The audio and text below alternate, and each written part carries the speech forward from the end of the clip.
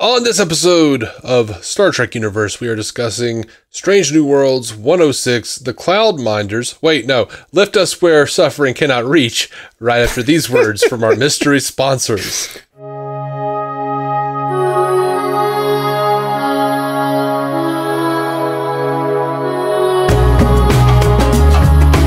Welcome to Star Trek Universe, the podcast where you get to listen to two lifelong friends talk about Star Trek. My name is Matthew Carroll. I am David C. Robertson.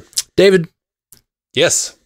We got a new episode of Strange New Worlds. We're very late in the week talking about it. I had a crazy schedule this week, so I'm glad. Yeah. I'm glad we're finally getting to it before the next one's out because it's almost here. Mm-hmm. But yeah, what'd you think? You know how like people who are defending television or films will say like it's not the movie's fault, you didn't understand it. You know that? You know how people say that?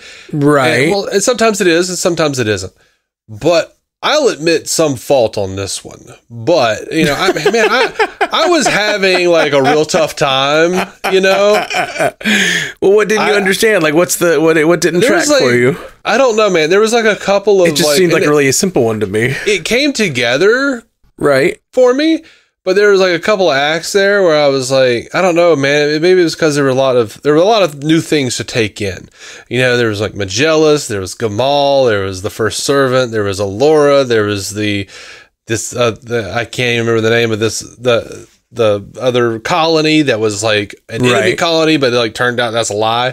Mm-hmm. And it just took a minute, and I felt better because my wife, who's much smarter than me, paused it and said, "Is the First Servant the little boy?" And I was like, "I think so." Oh, gotcha.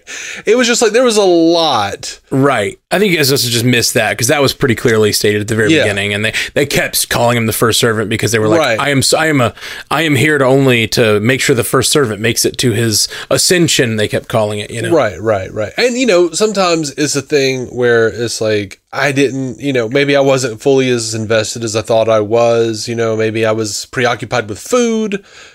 I don't know what I was doing. I don't know what was wrong. Well, your confusion aside, I thought this was a really simple plot. And I don't say that because I don't say that in response to your confusion. That's what I was going to say, was that it was kind of like, that's my initial thought of this, is it's a very like streamlined plot for a Strange New Worlds. There's not a lot of other characters involved. There's the Uhura stuff, but it all feeds right into this main plot. And it's basically just little boy. They want him to ascend. Right. The dad wants to escape with him for some reason, and then we find out the reason at the end, and it's terrifying. Yeah. And well, the other thing was, though, I feel like they were pretty unclear about what was going on because they were trying to not unveil that horrible big reveal at the end. Because they were acting like, oh, he was just going to be like, he was going to be this like great leader. Because there was several things, and maybe it was partially. They were saying that to the Federation folks, but they were lying on purpose, and that's why at the end they bring Pike down there, and they start to not let him see what happens, and then she says, "No, he can see." So I think like that's just something they don't tell outsiders, right? And for good reason. I wound up like loving the ending. Me too. And I mean, and we stopped. The show was over, and Bethany looks at me and goes, "How's that for steaks?" But you know, I think I got in my own head a little bit because there were several things that were going on in the episode that made it was like I felt like there were red herrings. Like they threw it in there to like trick me. Okay. You know, like at the beginning there was. And at the end of the day, like I kind of like being confused on stuff like this because it lets me work it out and then be like, oh shit, that wasn't what was happening at all. So there's part of me that was where there was a whole bit where there was like what was his name? Gamal was like, I was a doctor until I became the father of a servant, and now I'm just his doctor. So it seemed like he was pissed, like he was like mad and thought like if I could take my kid, I could become a doctor again. So there was that. Interesting. I got that feeling. The little boy overhearing the bit with Mbenga made me think like he's going to make it into law that like outsiders can have this chip, and that's how Mbenga is going to save his daughter. Nope, that's not what they did. Mm-mm. It was just like they kept doing these little things that made me think, oh wait, that's not what they're doing. That's a great experience. I think that's wonderful. I think I like really the twist ending I saw coming from a mile. I don't know why, especially once the father tries to escape with the boy. I was like, well, clearly the ascension is not a good thing. And like there seemed to me when they talk about a child ascending, I'm immediately skeptical of those people. Right. Sounded like cult-like behavior from the first scene. I was like, oh, the ascension is not going to be good. Yeah. I thought it was just going to be killing him. I thought that was all it was. But then at the end, it was like, what? And I think they say something like, is he conscious or something? Like, he's like, yes, he absolutely is. I was like, oh, damn, that is dark. Is he suffering? Will he suffer? Yes. Yep. Yeah, that is terrible. Super dark. So, yeah, I think they like set out to like trick me. Interesting. And people like me. They're like, we're going to throw in the red herrings to make it seem like, oh, this is how they'll solve the episode, like we have legitimately done in all the other episodes. And they're like, we're going to get those cynical bastards. And they did. They got me. Yeah. That's great. Because I was just like, oh, the little boy's going to make it law. Right. No, see, I expected the twist, but I didn't necessarily expect them to lose. You know what I mean? Like, and that's something I've been saying for the last couple of years about the Orville that I really love is they just don't always win. And for especially for the comedy version of like Star Trek parody, like you expect them to be even lighter, and sometimes they just lose, you know, and it's like, dang, it hurts, and you feel the stakes, you know. And like this one was one of those episodes, and I was really happy to see it. And I was also just like, we were talking about last week, like memorable things from these episodes. What will we remember? You know, what will feel indelible in that kid sitting in that thing, like sitting down so brave, and then as they came into his face, like these little like probes start to head toward his face, he just starts to cry and then goes completely cold, and like oh, it's terrifying. And then talking about how he's suffering. Damn. And to me, like the really disgusting bit that's going to stick with me is when they wheel that other first servant out and he sees the dead body and goes, oh my God. Yeah. Like the kid realizes what he has to do. Yeah. Like that was rough, dude. That was disgusting. And so I wound up really enjoying the episode for the most part. Like I was confused. I'll admit it. I'm not a bright man. No shame at being confused. I honestly envy your experience because that's a fun way to experience any of these shows. The smartest I've ever been was using the word dullard to describe myself. So, but no, I was just trying to second guess the episode so much. I was just like, oh, the dad's in it. He's in on it with these other cats, and they're gonna like, or like maybe he thinks if he could take out his son, he can be a doctor on that world, and or prospectus, I think is what it was called. And I just kept like coming up with all these different little theories that like were just like, no, this is just like a really simple dark thing. Yeah. Now, where the show really falters for me is I am like, okay, you guys found, you know, Allura says, or Laura, whatever her name is, said we've tried for hundreds of years to figure out a better way to do this. I'm like, just go to another planet. Like, our shit will fall out of the sky into the lava. Cool, go to another planet. Of course, here's the good thing about COVID. The great thing about COVID is it really extended my suspension of disbelief of how a society would react to a terrifying situation. Because I'm just like, you know, just wear a mask and get vaccinated. No!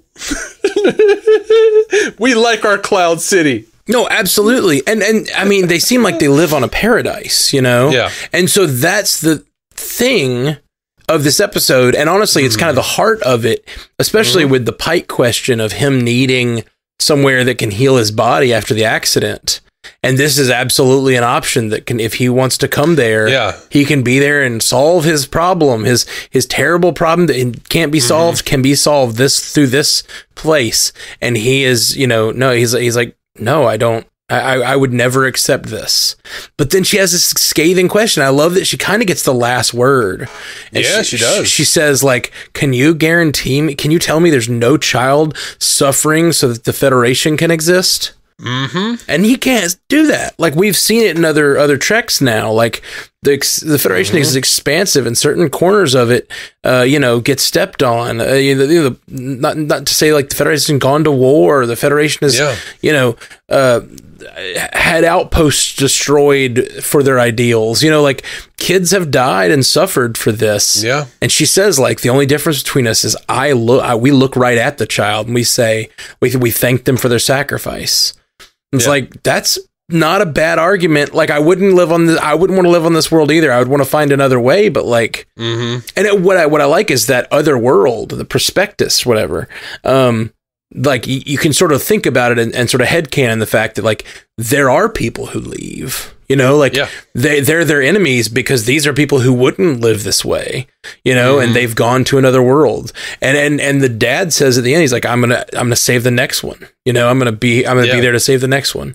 And it's great, man. I'll tell you another thing, because she had said that bit about how you had to live on Magellan or whatever to get the treatment.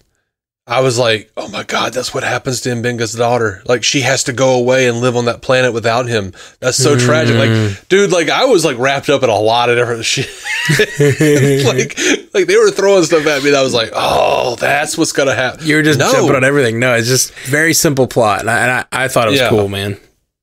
But like, a couple of minutes after, like, they were talking about like how he could go back there.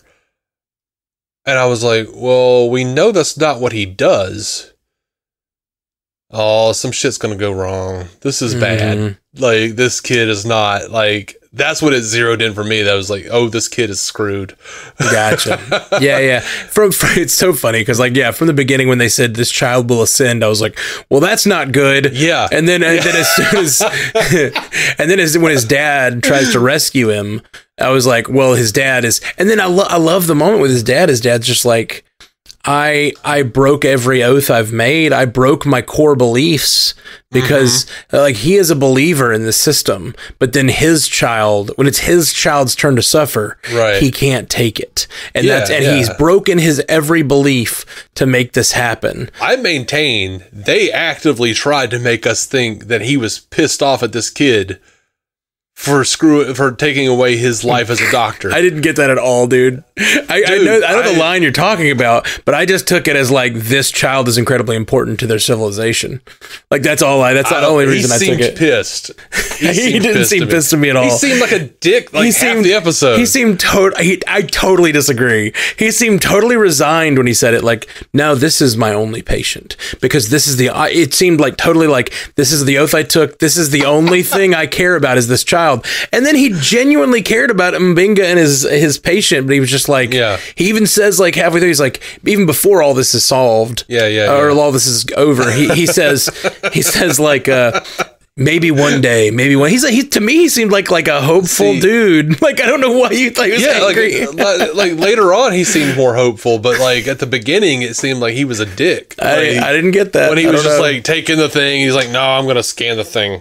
I just thought he seemed like someone with much better medical technology, like looking down on them a little bit, maybe. But I didn't think he seemed angry. I thought he seemed like, no, watch out, you're child's play compared to what I can do. I know what I'm doing here. Right. Yeah, it's funny how we got two different things. Yeah, it is. I mean, maybe it's I don't know. Neither one of us want kids, though, right? So I mean, no, not particularly. Maybe it's just like kids. It took away my life. It's so funny.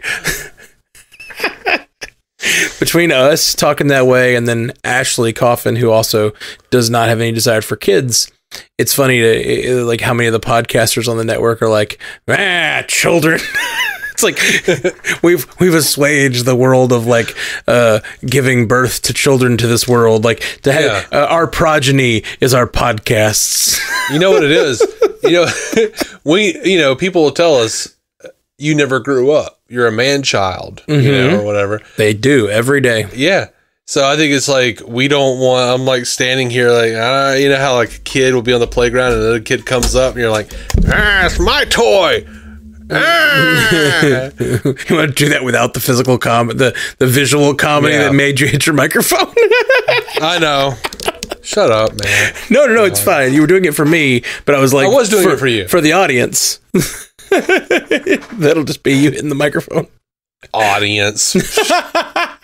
You're right. We'll leave it in. Sorry, 3 of you. Sorry, all 3 of you. Oh, man. Sorry, Mom. I'm just kidding. My mom doesn't listen.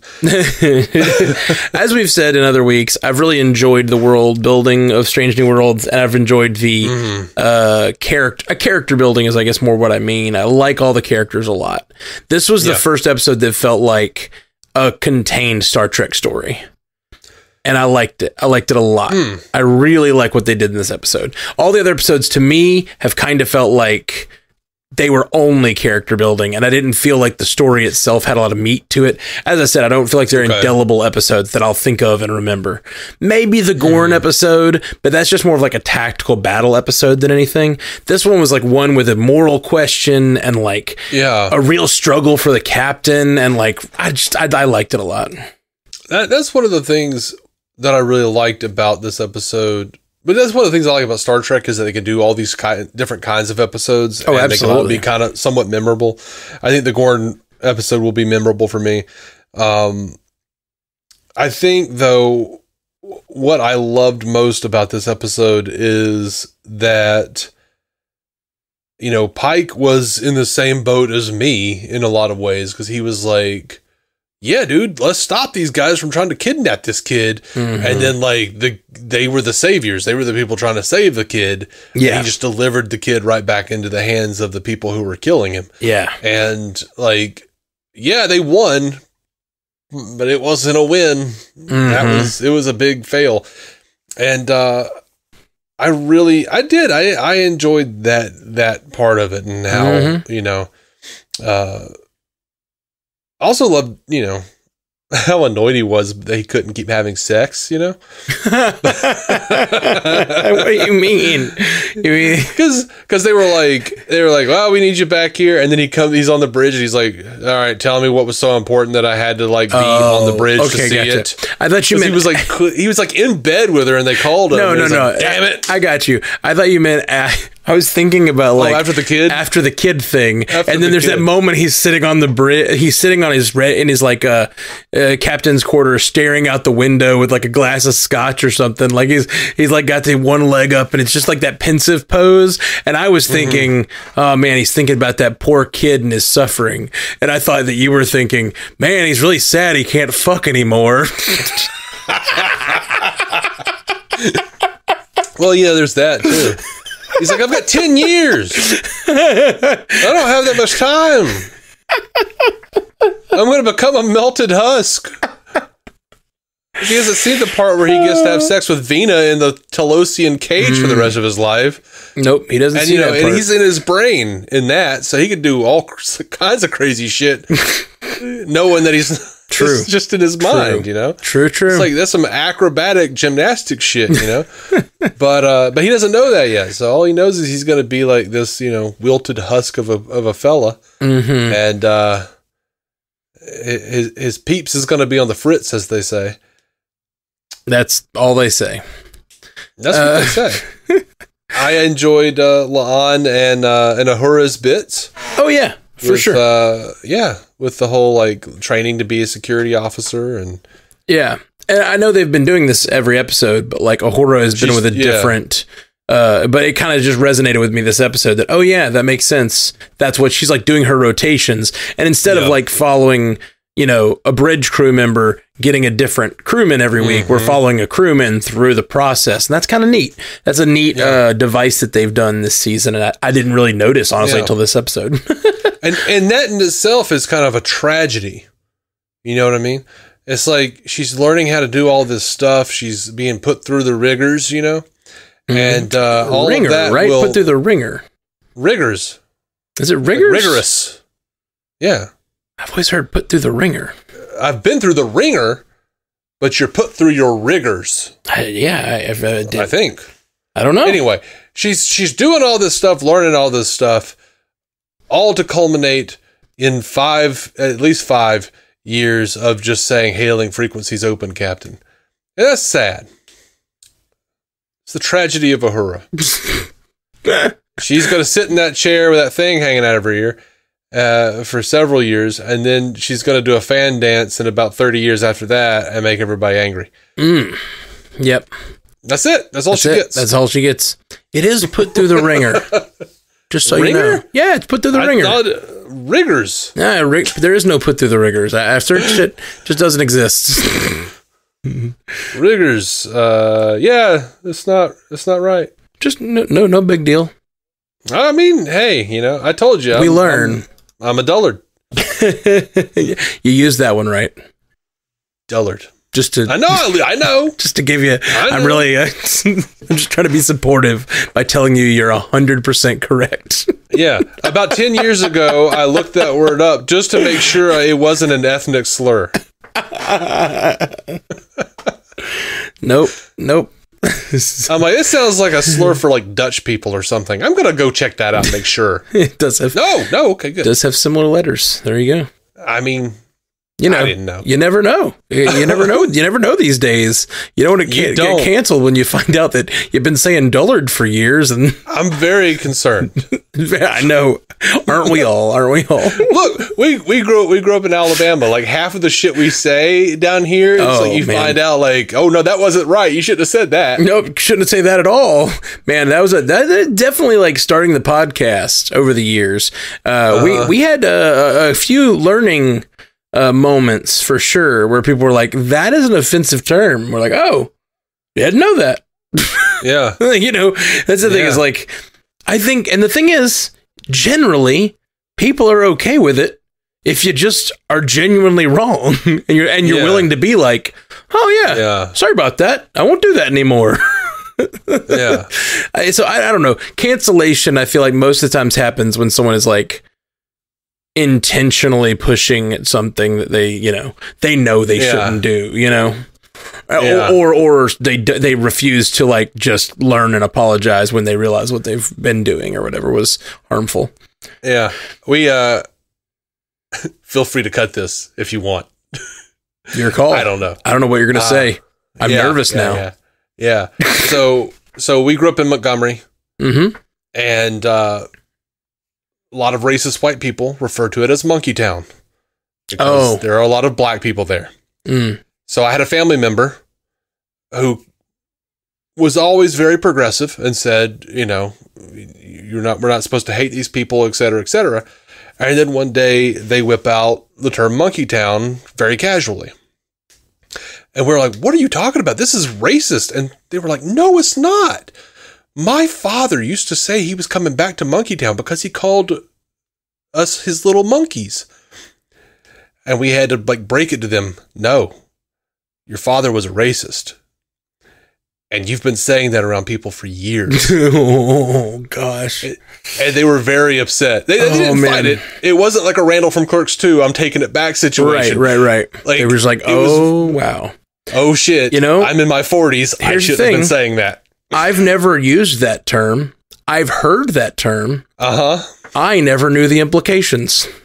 Really? Yeah, just didn't. I didn't. I've heard people say, because it's Montgomery, like it just sounds kind of similar, which is why it works and why people use it as a pejorative or whatever. I've heard it over the years. I don't even know who I've heard it from, but I lived there. Heard people say it. Just hear it. Never understood the implication of that. Yeah. So luckily, I had enough racist people in my life that I knew exactly what it meant. Oh, well, that's good. At least you had an education. This person in my life did not. Yeah. It's like, you've surrounded yourself with good people, and this is what's happened. Sometimes you need a bad person in your life here and there. You need a couple of bad apples, a couple rotten. What they say? Couple rotten apples enhances the whole bunch. That's what they say, right? Like, well, you know where the worms are. That's the thing. You learn to recognize a worm-ridden soul. Yeah.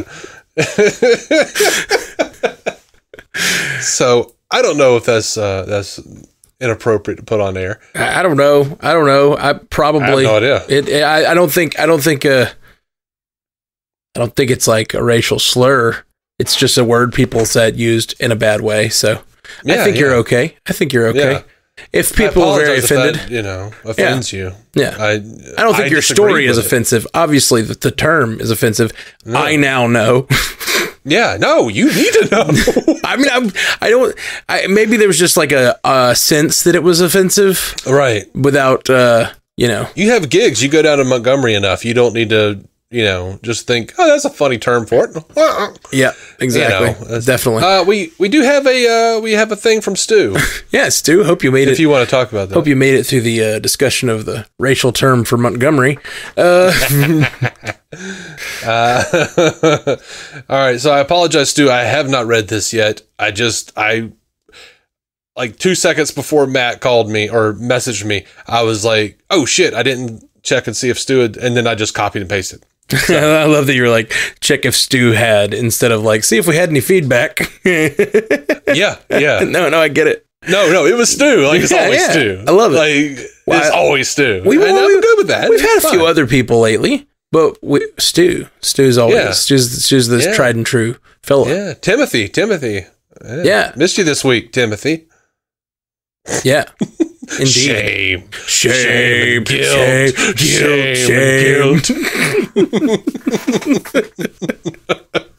And that goes for everyone else too, not just Timothy. Yeah. Stu is the only righteous child. Okay, I was targeting Timothy. I'll be honest. Stu is the first servant. You will ascend. Let's let Stu ascend. Read his feedback. Yeah. Subject line: make sure your partner is not okay with child sacrifice. Stu says, sorry, I got this, and he writes, this episode was good, with a nice idea, and continue some character-based subplots, as well as show us Pike's more romantic side. It just felt a little understated overall in how it approached what was going on. The big reveal is pretty horrifying, but Pike's reaction made him seem like he wasn't really mad at Allura, just disappointed. It'd be like if Charlton Heston's reaction at the end of Soylent Green was, ew. Or if Charlton Heston's reaction at the end of Planet of the Apes was, oh, right. Now I get it. Man, I'm dumb. Or if Charlton Heston and Ben-Hur was like, you're all right, Jesus. Other thoughts.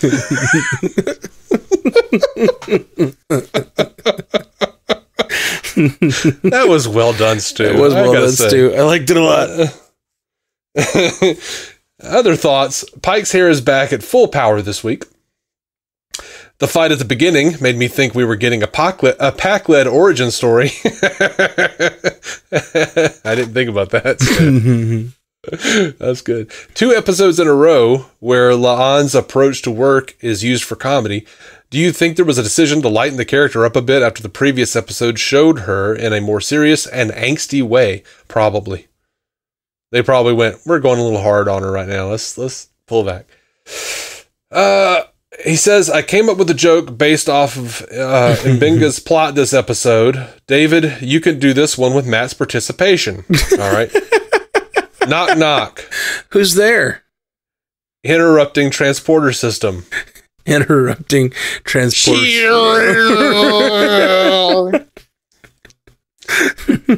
All right. I wonder if this episode, this was the episode Jonathan Frakes was originally going to direct. He's worked with Lindy Booth when he helmed episodes of The Librarians, or maybe it's just because the plot felt kind of Riker-ish. I didn't get Riker off of this, but I could see it. Maybe the sex. Oh yeah. Maybe there's that. There's the sex. There's the just like going down to this sort of reminds me of that episode where he goes down and like runs around the planet with all the I don't know, people in little bitty baby togas. Baby togas. No, I think it's just because he scuttled her butt. You know what I mean? Anyway. Pike's annoyance that he had to interrupt his banging session to go back to the ship for a briefing. Nice. Clearly, I liked that one too. I guess the fact they tried to find alternatives for centuries but never decided to just move to another planet is some sort of commentary on society valuing convenience over sacrifice, The way their society's development was based off of the first servant wasn't explained in a lot of detail, so it was a bit unclear. I agree. I really want to know why this kid's brain is what powers their whole society. Like, yeah, like what is it actually doing? Yeah, I needed Geordi in a briefing room spouting off some technobabble, so I'm like, oh. Right. Yeah, I mean, I feel like I know. Yeah, you kind of get it, like, the idea, and that's all that they wanted, because they wanted to shock us at the end, you know? Yeah. I have been simultaneously impressed and reviled by how much new Star Trek has eschewed technobabble. Because they used it as a crutch on TNG, for sure. Oh, for sure. And on Voyager. I never mind technobabble, and I think I learned a lot from technobabble as a kid, even when it's utter nonsense. Like, the concepts, sometimes they're like, you just start to get concepts. Like, you understand kind of what quantum means because of how they use it in certain contexts. When you're 6, you're like, oh, that's kind of, quantum means this sort of shifting thing that I kind of get it. And then you sort of get these concepts. I like that aspect of Star Trek. As a kid, I think I learned a lot from Star Trek. But what TNG does that drives me nuts is they will solve a plot with nothing but technobabble. Yeah. That is where it is not okay. Like, you can tell us what your options are using technobabble, but then you have to make a choice. You can't just, oh no, we have to solve it.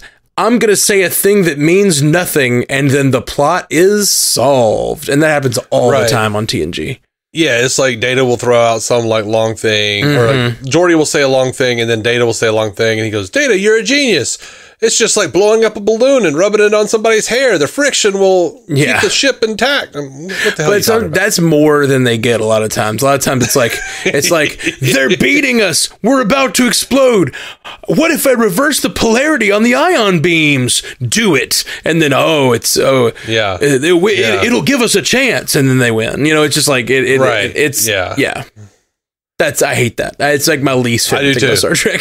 I do too. So there's like an element to it where I'm just like, yes, I like technobabble, but then like there's way too much technobabble. Like, I just want just enough to like feel like there's some like actual science happening rather than like. But I'm a dullard, as I said, so I don't need it to be real science. I just need it to sound good. Yeah. You gotta sound like you're believe in science, service, and sacrifice. You know, that's all you really need.